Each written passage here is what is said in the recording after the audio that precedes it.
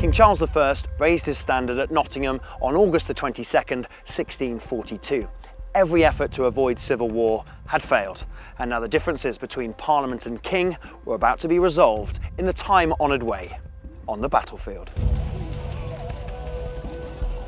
When one looks at reasons for the Civil War, there are no simple, straightforward reasons which apply across the board. In England, there was an argument about who was going to control the expenditure of government. Was it going to be Parliament? Was it going to be the King?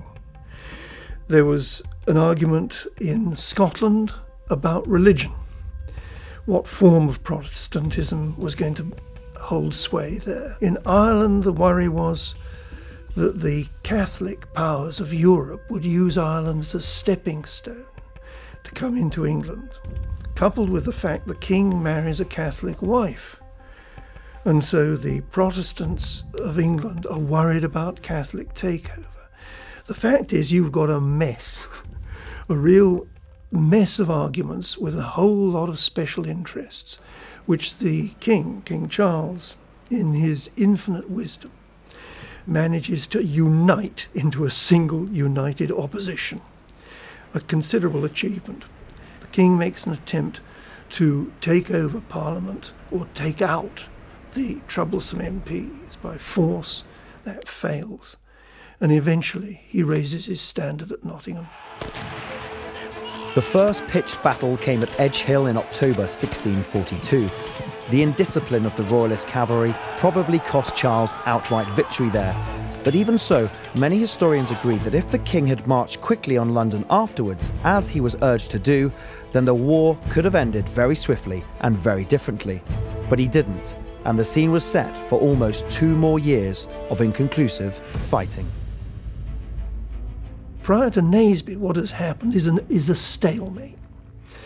The King falls back to Oxford, and so what you've got is the development of the attempt to create centres of influence, centres of power, which will enable you to surround and control the enemy and to defeat him in the field. Parliament have got London, they've got Cambridge, they've got King's Lynn, Northampton, a little bit beyond, and then swaying around, so the whole of East Anglia. The King is controlling, by and large, most of the rest of the country at this point. And that is eroded over time. And the balance is even between the two sides. How are you going to get out of this mess? So that's the problem at the beginning of the year. The war may have dragged on, but it gave both sides plenty of time to get to grips with the weapons of the era. In the evolution of warfare, the conflict in 17th century England was now seeing firepower starting to appear all over the battlefield.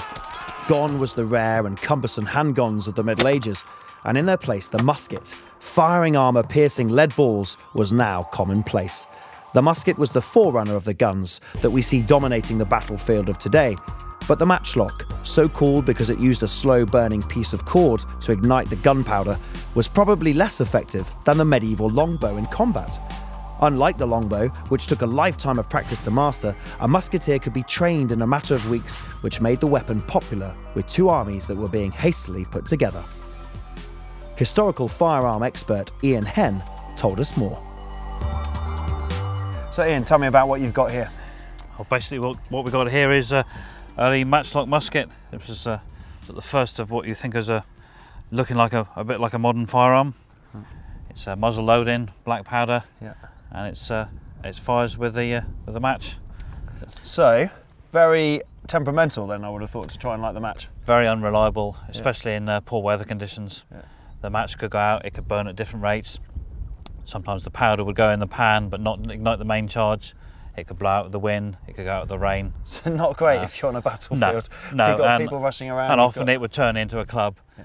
Resort to yielding it and all that. There was no actual standard. And isn't there a famous saying that comes from this? That's right, yeah, keep it under your hat. So the match, because it was unreliability, they would carry a lot of spare and they would coil it up and they would stick under the hat to try and keep it dry. And that's where under your hat. Keeping something under a hat comes from. Fantastic. They were quite a terror weapon. They were quite impressive. There was a big flash, a big flame out at the end, a lot of smoke. And in mass battles with volley fire, they could be effective against infantry.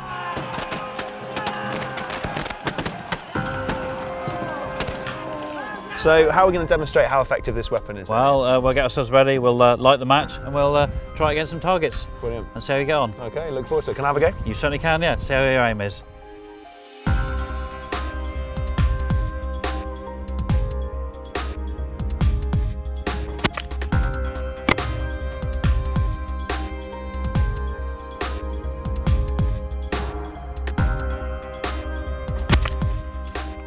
Whoa. Wow.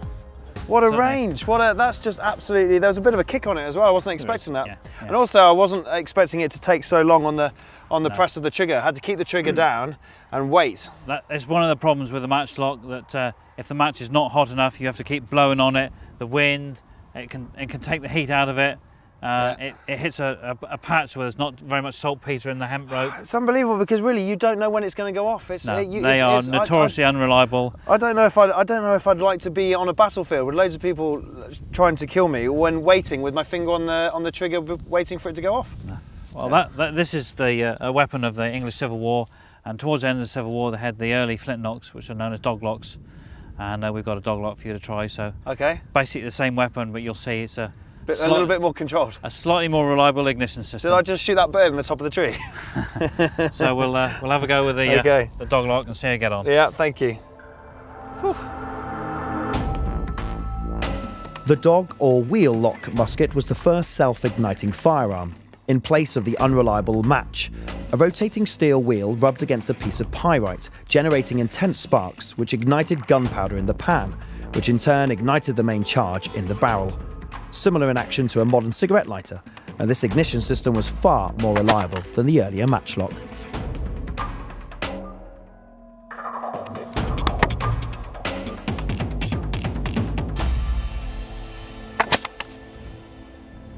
And another shot. Did I get him? You did, yes. Oh, I singed my hair as well. Oh, do you know what? I like this one. I don't like the matchlock. I like this. I really like this gun. It's got a nice feel to it. It's not as much of a kickback as the match. No, either. It's not. It's quite a heavy gun, and it's quite a long gun. Yeah. A lot of the time they would have fired these from a long rest with a fork in the top, but being long and fairly heavy, it helps you to keep the muzzle down. Yeah. And that's why you were. It looked like you were pretty much in the centre of the torso. Should we go and have a look and see where I got this time? Let's have a look, see what you've done again.